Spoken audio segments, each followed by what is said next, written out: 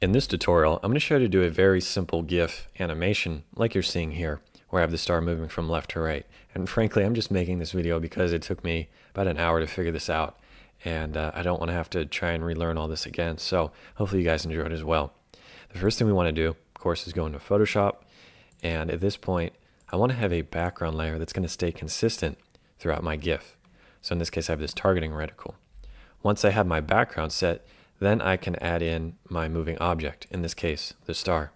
So the star is on its own layer, and if I hide the background layer, you'll see it's actually transparent. It's just a white star there, and you can turn it into a PNG usually and screw around with that to get it similar. Or you can even just create your own star. So if I create a new layer, just take a white paintbrush, click a white dot, that would work as well. And then I can move this from left to right, up to down. Same thing with my star layer. I can click and move it around independently from the background layer. So once you've gotten to this stage where you have a moving object on top, and that's all it is, then you have your background layer. Now we're ready to actually create our animation. So we need to go up to Window, and then click on Timeline. Then we should have a button down here. In this case, it might say Create Video Timeline. So you want to click the little arrow and change it to Create Frame Animation. Then we'll just click the button, and automatically we have our timeline now. The first thing we want to do is just click on the Duplicate Selected Frames.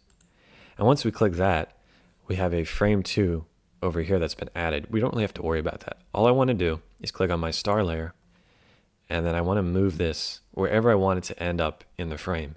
In this case, I'm doing a very simple animation from left to right. So I'm just going to drag this way over here. That's all I have to do. Then I'm going to come down to the little, looks like a comet icon. It's a little Tweens animation frame. So I'll click on that. And all I should have to do is put the frames to add. So you can do 5, and it would be a very quick animation. I'm going to do more though, so it drags out a little bit further. So let's say 20. And then I'll hit OK. And all of a sudden, all of our layers are listed below. So I can click the play button, and we'll see our animation. So that was very simple and easy to do. And to be honest, the first time I did something like this a couple months ago, I had to manually move the star each frame. And frankly, I don't remember how I did that, but it was a pain in the butt to do. So this way is a lot faster, to say the least. Now, all I have to do now is maybe even change the duration. Right now they're on 0 seconds, so there's no delay. But I might put it to 0.1. So if I click on my first layer, hold down the Shift key, click on my last layer, they're all selected. And now I can click where it says 0 seconds. If I change it to anything, it will apply to every single layer. So I'll put 0.1. And then I can play this through again. And it's kind of choppy. So in your instance, you might want to leave it on 0. But that's up to you. Once we've done our simple animation, now we're ready to finally export it. And then I'll go to File, Export. And frankly, I tried to do the Export As here. And for whatever reason, it wouldn't work when I tried to make this a GIF. So if you want to go that route, you can try it, but in my experience, it wasn't working. So what I had to do was either render this as a video or do Save for Web Legacy. Now, for my own personal use, I have this video here.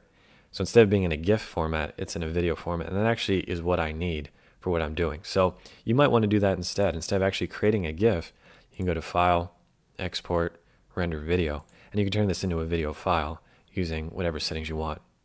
That's the first way to do this, and that's what worked for me. But if you want to make an actual GIF, we'll go up to File, Export. We're going to do Save for Web Legacy. Again, I don't know why we have to do the legacy version for this to work in my particular example, but that's the way it is. So I can always click on Preview here, and this should automatically open probably your web browser, and now we can see an example of the animation.